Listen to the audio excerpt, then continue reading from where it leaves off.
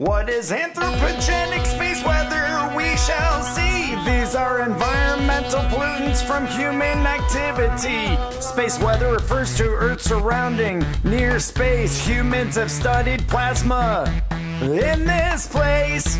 These plasma blasts can affect satellites in space and power grids on Earth, disturbing the human race. But when high altitude nuclear tests were conducted during the Cold War by the US and Soviet Union in 58 to 62 for sure, these nuclear tests detonated explosives at heights of 16 to 250 miles above the Earth's surface so bright. The first blast wave expelled an expanding fireball of plasma, a hot gas of electrically charged particles that humans saw, creating geomagnetic disturbances, distorting Earth's magnetic field lines. Many satellites near this explosions failed at that time. These tests even created artificial radiation belts so unique. These artificially trapped charged particles remain for weeks. When these high altitude nuclear explosions did ignite, aurora could be seen at the equator and not at the poles. What a sight! Utility grids in Hawaii were strained when these tests did ignite, and in space above the explosion affected some satellites. These high altitude explosions are like having millions of lightning strikes hit the US in less than 1 second. Man, what a fright! This would cause havoc in every aspect of civilized life, and its effect would mimic the largest solar storms with strife.